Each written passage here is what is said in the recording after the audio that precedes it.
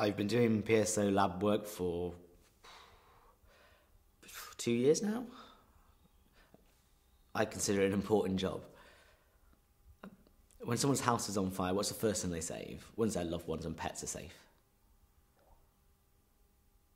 Photo albums. Most people think it's a job for a clerk, or some people believe any idiot who's had 2 days training at a seminar can produce beautiful pictures in an hour. Of course, like most things, there's more to it than meets the eye.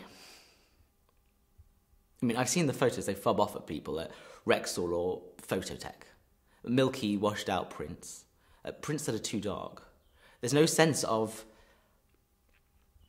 reverence for the service that they provide.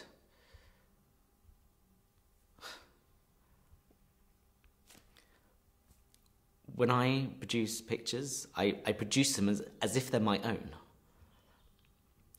Family photos depict smiling faces, birthdays, Christmas, children's birthday parties. People take photos of memories they want to remember. If you got their album and looked through it, you would conclude that their life was joyous, leisurely, free of any tragedy. No one takes photos of things they don't want to remember. I suppose it hasn't occurred to any of my customers, but when they take a snapshot, that's their stand against the flow of time. A click of the shutter, the flash of the light, and they've frozen time. Just in a blink of an eye.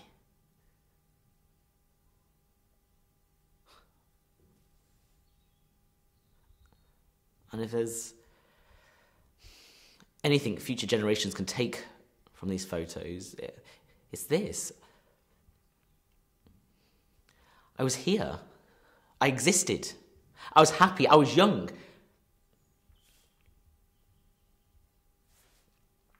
And someone in this world cared about me enough to take my photo.